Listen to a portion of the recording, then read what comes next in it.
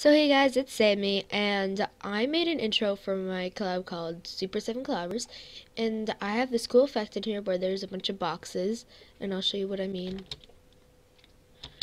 Like, there's a diamond, and it moves like the clip moves, and then there's a circle, and the clip moves again, and then there's a rectangle, and it moves, and then it gets bigger.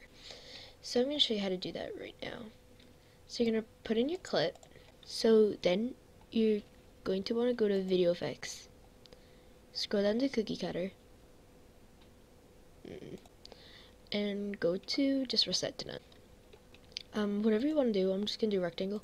So you do a rectangle and do that, and I don't want it to be black, I want it to be pink, the outline.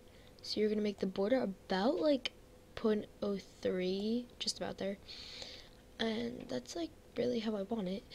So once you did that, it looks like a square now, but then you want to, if you want the clip to move, then continue watching. You click on this little square called Event Pan Crop, or you right click and you go to Video Event Pan Crop. You're going to want to go to, make sure that this key is on, the Enable Snapping Hold Shift to Override, right there. Make sure that's on. And you're going to go over one, go down one, and then you're going to put it right about like there. Okay, and once it's like right there, you're gonna click to the end and you're gonna move it right over here. So it looks like this. So it eventually looks like this. Thanks for watching, guys. Bye.